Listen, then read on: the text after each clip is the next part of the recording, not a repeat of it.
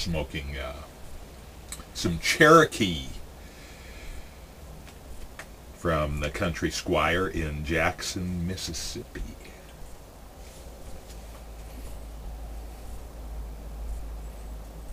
So this is a Virginia Cavendish, toasted Cavendish. Looking on their little shipping list. Steamed Cavendish is Cherokee. I smoked the Choctaw, which was Virginia's, and toasted Cavendish yesterday. Darn nice. Very, very nice. About $4 an ounce, so it's, you know, it's premium. Real nice people down there. So that was suggested to me by Glenn, PipesmokingPlumber, up in Alberta. So, Manitoba, Alberta. The Great White North, all right? Probably not quite white yet.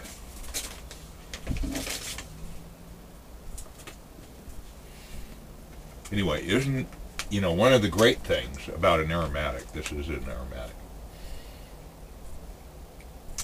is the room note.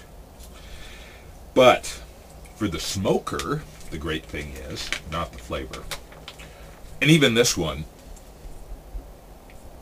being Virginia based, there is a little bit of tobacco-ness there versus nothing, which is kind of what I'm used to.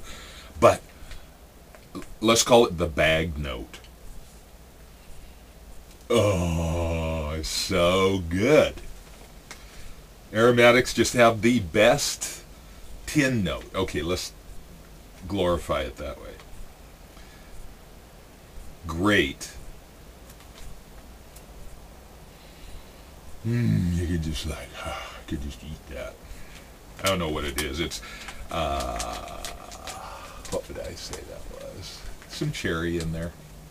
Probably a little vanilla. Who knows what they would call that mess that they put on there. The goop. But these also smoke surprisingly well. They feel pretty damp right out of the bag. But you know, they smoke well. And they smoke down to white ash, which I like. Glenn said that, and I agree. I think he was a little more enthusiastic about the flavor for the smoker. And I'm a little clogged up, you can kind of tell. So maybe that's why I'm not getting as much. But it's not unpleasant. And, you know, I was kind of looking for a crowd-pleasing aromatic that gave me a little something, too. And didn't trash my pipes. So, are they going to ghost my pipes? The Choctaw didn't seem to do that much. I smoked it in a cob. And I was thinking what was in that cob before. It was all non-aromatics. This is a Custom-Bilt from the later generations.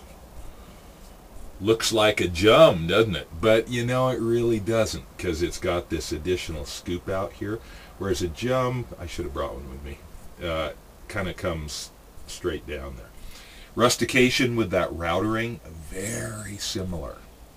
I would suggest that the Custom-Bilt is the premium product here and does it better. Much as I am a fan of the jums. Kitty!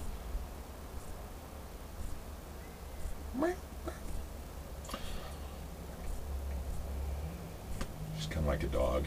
Kind of like a cat, though, too. Best of worst. Best of both. Worst of both. I don't know. So, I love this shape. This slight bent. The bowl's a little shallow. But, wow, thick. Hello, I am thick. Wide bit. Ugh. Epitome of the type. So it's new to me. Got it on eBay. where I get most of my pipes.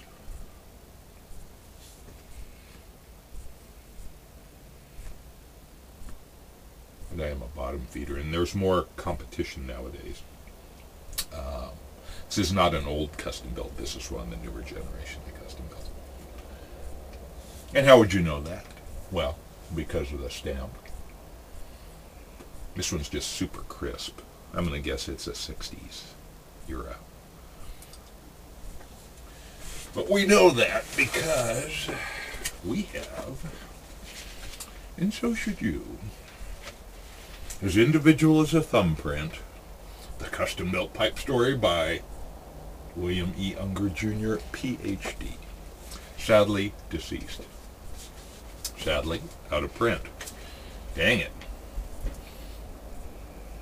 Should have got two, but I didn't. So, what was his? He signed this one. Tom, I trust you'll come to love these great old pipes as much as I do. All the best, Bill Unger. Cool. So, I'd smoked a Courtly that, a Courtly Supreme that Doug Owen over at Cargo Hold had shared with me. And he suggested it was a Custom-Bilt from some blogs and stuff online. And I was a little skeptical of that. It just kind of, I don't know, it just didn't feel as Custom-Bilty to me. And there were a number of cheap knockoffs at the time.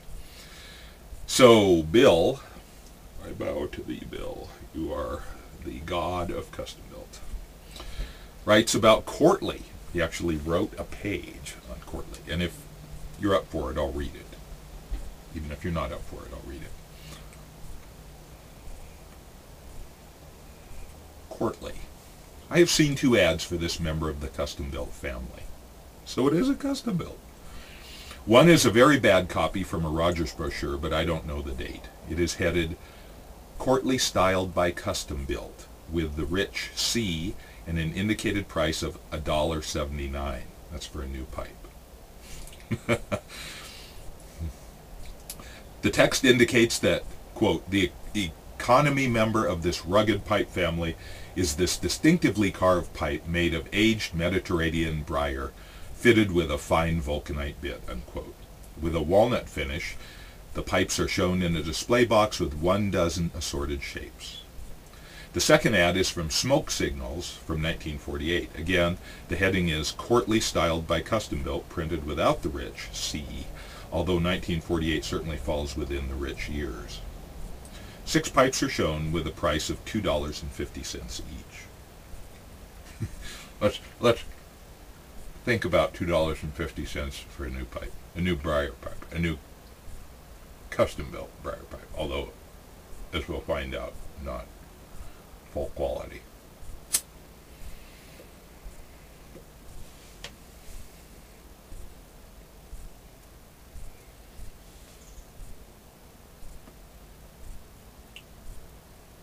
Smooth, not bitey at all, despite the Cavendish. Sometimes Cavendish just is not my favorite.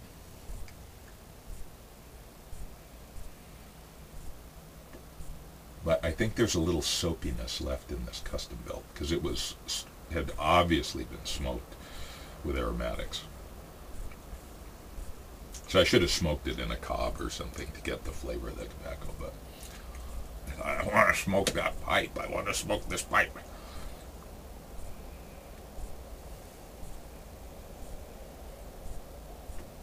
So I'm tasting the previous ghosting. So the text reads as follows. Space does not permit us to show the remarkable beauty of the new Courtly pipe presented by the makers of the world-famous Custom-Bilt. Each style is a full-sized, dusky beauty, entirely hand-fashioned from the finest age-old Algerian briar. The distinctive shapes are inspired by the pattern of the individual block briar from which it is cut. No 2 pipes are identical, so that the pipe you choose will reflect your own personality.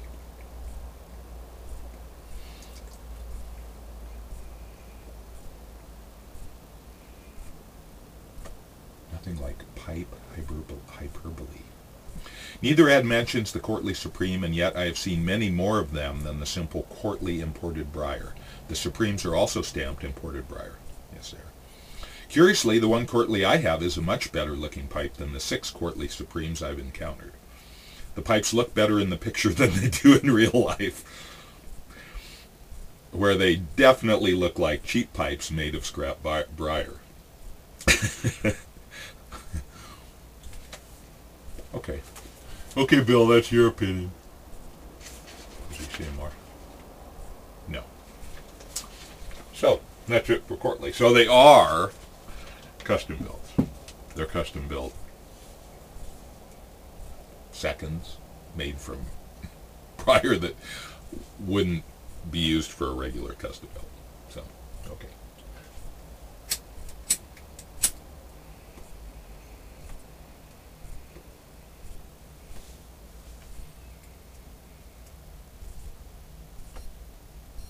So today is a bonus day. It was supposed to storm like the dickens last night.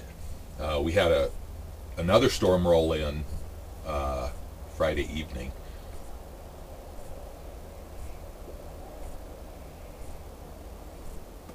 And it was kind of a doozy.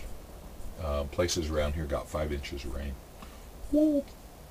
There was a little wind. Power went out for a few minutes for us. Not much. But the second storm was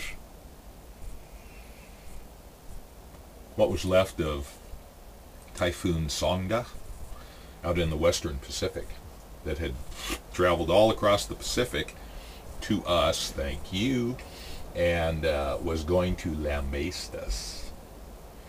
So we were all prepared. Meetings were canceled. I had a good meeting I wanted to go to Saturday night in Seattle.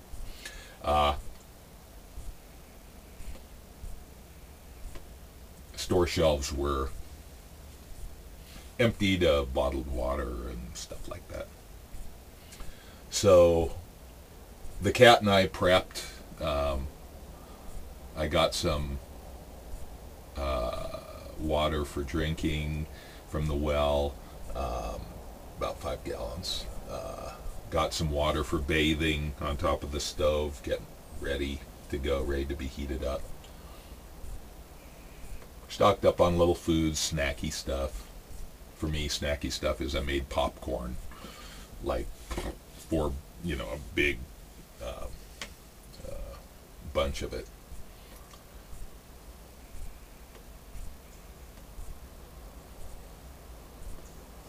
And then the cat and I hunkered down last night. Got the chainsaw out, got it started, put it in the truck, getting all ready to do a little fire department stuff. Nothing. Virtually. I mean, I'm sorry if a tree fell on your house or something, that's bad. But very little compared to what they said was going to happen. So that's a good thing, right? Yeah, that's a good thing.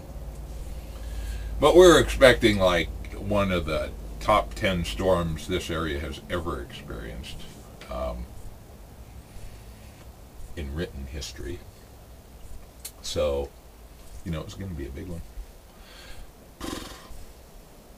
There's weather forecasters. Just like Samsung, they have lost their brand. Now nobody trusts them. Of course, people want to trust them, right? Not Samsung, but weather forecasters. So,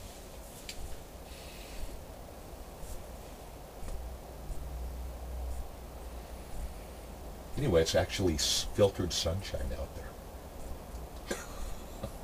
I thought we'd be like cleaning up, be out of electricity for days. Trees everywhere, not being able to get around because all the blockages on the roads. Oh well, it's good.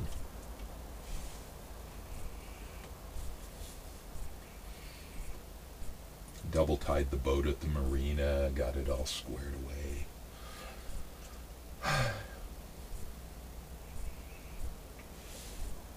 So playing this pretty good. I think I do like the Choctaw better. It's the what do we say? Choctaw is the toasted Cavendish. Yeah. I just kind of like the flavor better. Like I say, it could have to do with some ghosting in this pipe. But they include a nice little handwritten note. Very nice. And lickety-split shipping, I'll tell you.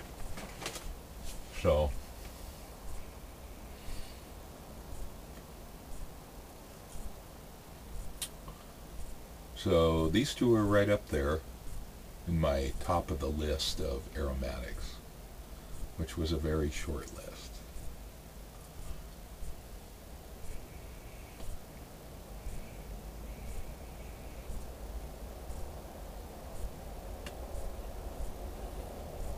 So anyway, good stuff. Nice pipe. Gotta love those Custom-Bilts.